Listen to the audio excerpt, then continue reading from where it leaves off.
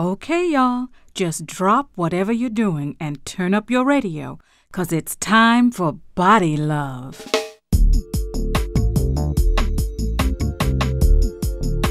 My name is Vanessa Love, and I'd like to tell you, no, I need to tell you, how my life got turned around, changed completely. I want to start with how things were back when I was the way I used to be. I'll start off with the last day when everything still seemed okay. I was working at BodyLove, that's our family beauty salon, with my best friend Rosalind Armstrong. It was the end of a day that seemed just like any other. Everything was fine on the surface. Well, how about 2 o'clock? Great. I've got you down for 2 on Friday. See you then. Who was that, Roz? That was Mrs. Johnson coming in Friday at 2. Don't you just love her? She is so sweet, and she's been coming in here for as long as I can remember. Getting the same hairstyle. Well, yeah. I'm serious. Your mama started this place when? 20 years ago? Longer? Well, I was in high school. I remember that. And I bet you anything Mrs. Johnson was the first customer back then. Wanted her hair done the same way she wants it now. Still, you gotta love loyal customers. Amen to that. Only I wish they didn't all have to come the same day. I had 9 people today. Me too. But I'm not complaining. No, me either. For a change, we're really doing good. Mouse told me we've already just paid all the bills for the month. Mm-hmm. And right this minute, I feel like we've earned every penny of it because I am just plain worn out. Roz, you've been tired a lot lately. Maybe we're working you too hard. I mean, with your diabetes. Now, Vanessa, I am tired because I have been on my feet all day long. You can leave diabetes out of it. All right. Just trying to help. I know you are. Right now, we can help each other by locking this place up and going home.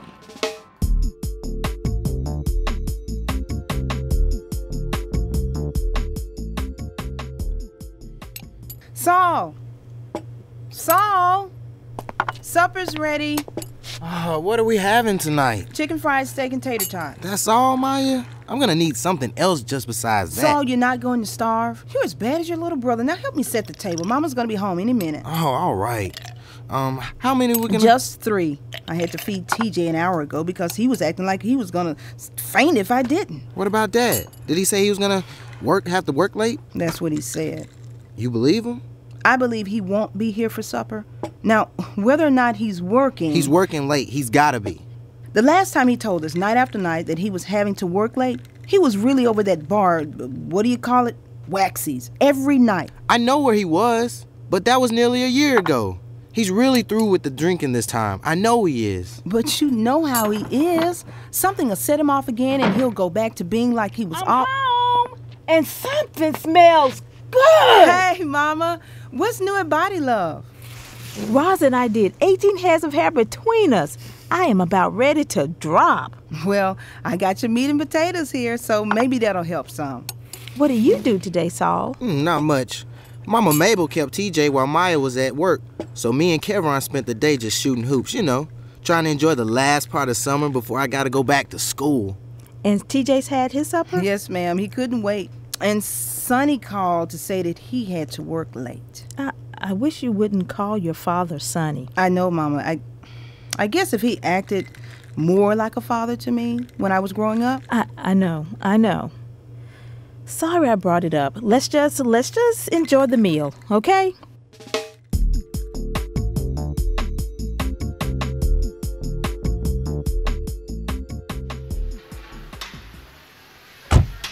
Sonny, we were starting to think you were never coming back to the shop.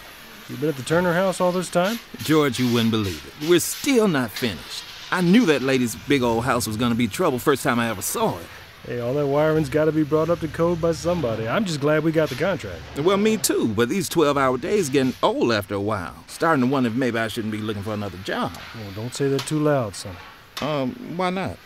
Come into the office for a second. George, am I in some kind of trouble? No more than the rest of us.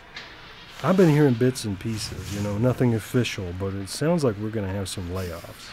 What for? I just heard Franklin saying just the other day how good things are going. Said we were having the best year ever. I don't understand it either, but that's what I'm hearing. Look, I'm going down to Waxy's for a couple of drinks. You want to come? No.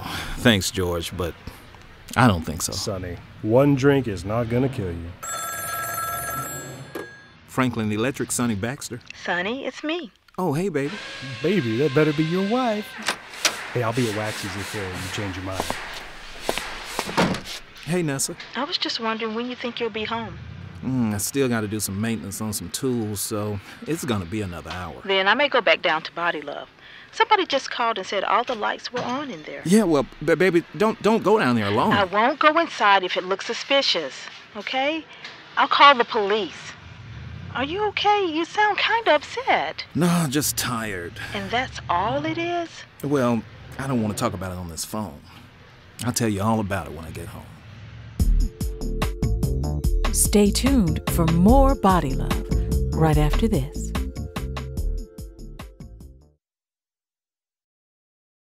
And now, back to BodyLove. Oh, I should have knew somebody would. Roz, it's me.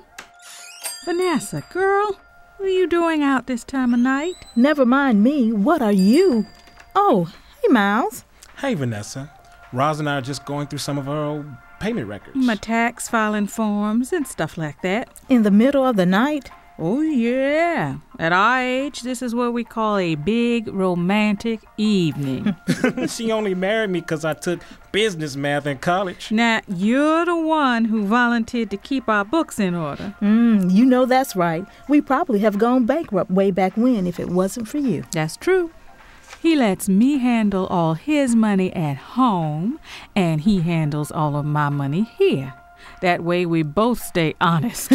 I see. We've been here trying to figure out we might could afford some better insurance for you and your kids and some extra insurance for us. Miles has been calling around to find out what we could afford. I'd sure like that. I worry every time one of the kids gets sick. My diabetes is costing us more than we got. We just like a lot of other folks. The insurance Miles gets from the factory, and that covers us for lots of stuff, but not everything. I never thought about what it was costing you. I mean, your insulin, doctor's visits, and all.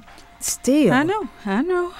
You both stayed on my back for years about how I need to be more careful about what I eat and drink and how much I exercise and keeping your doctor's appointments. But you don't do the things you don't want to do. We can't force you. I hear what you're saying. But every time I go to the doctor, I miss a half a day's work waiting at the doctor's office. And then she's always on my back. That don't make me feel any better. She's on your back because you aren't doing what you're supposed to be doing to take care of yourself. You don't know what it's like. Can't eat this, can't do that. I'm supposed to stick myself with that monitoring gizmo and then stick myself with a needle full of insulin. I know, but if that's what you got to do, if you want to stay alive... Y'all just making too much out of this. I'm just tired. You should go home. Get off your... Roz, your feet. I know. They're a little swollen. It's these shoes. They're cutting off my circulation.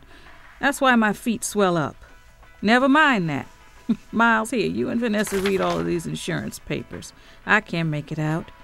I guess I'm going to have to get me some of those little drugstore glasses. Y'all excuse me for 1 second while I go to the back. Miles, she's not doing too good. Nessa, I'm scared to death. Sometimes I wake in the night just to make sure she's okay. I gotta get her to go back to the doctor.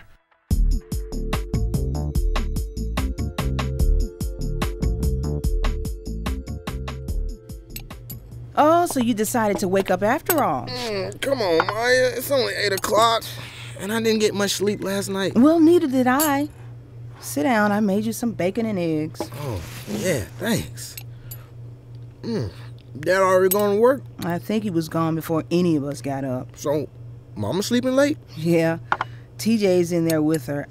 I gotta get them both up in a few minutes. This is all because Dad and Mom were up all half the night fighting about something. They were not fighting, Saul, just talking. Ha! You were up listening too? Well, I couldn't make out what they were saying, but it sure sounded important. I'm just praying Sonny hasn't started drinking again. If he had, he wouldn't have come home at all. Or else we would have heard them fighting. The whole neighborhood would have heard them fighting. I'm telling you, he's through with all that. He said it's over, and I believe him. He said that before, Saul, and it wouldn't be so bad if he didn't get so mean when he's drunk. So mean and crazy and dangerous. Turns into a whole different person, Dr. Jekyll and Mr. Hyde. I know. Then I wonder what they were up talking about. I don't know. But I'll bet you anything we'll be hearing about it soon, one way or another.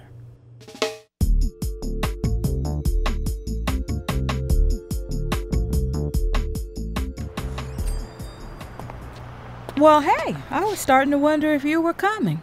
Morning, Roz. Maya let me sleep late. She knew I didn't have anybody scheduled until 9:30. You and Sonny have a late night?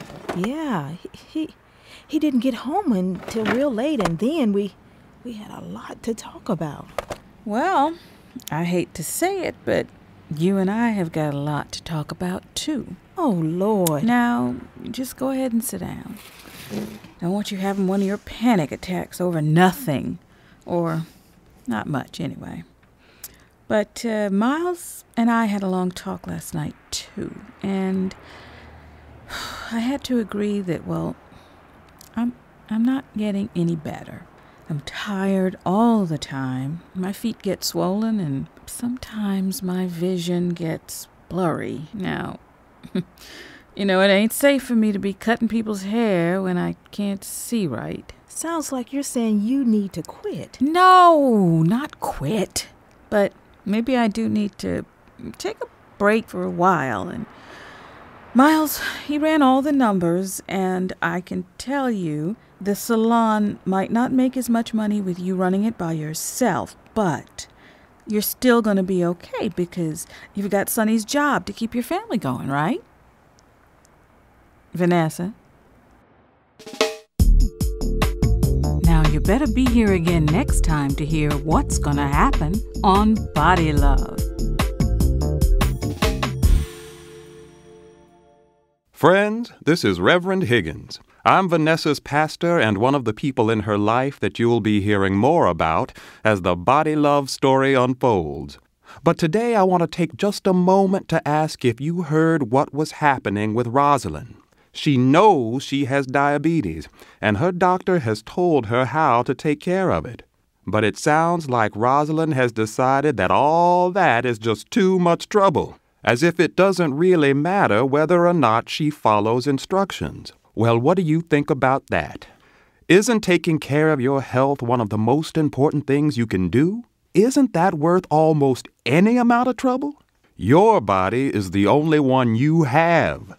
I'm Reverend Higgins, and I'll see you again after the next episode of BodyLove.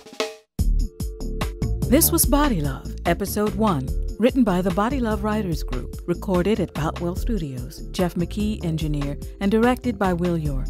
Featured in the cast were Shalithia Williams, Vanessa Anderson, Luane Childry, Audrey Quinn, James McCarty Jr., Rick Lewis, and Lee Shackelford, with Quentin Cockrell bringing today's health message. BodyLove is a project of the University of Alabama at Birmingham School of Public Health, in conjunction with the UAB Department of Theater. Dr. Chris Ellis is medical consultant. Lee Shackelford and Yoko Kawamura are producers. Dr. Connie Kohler is the executive producer.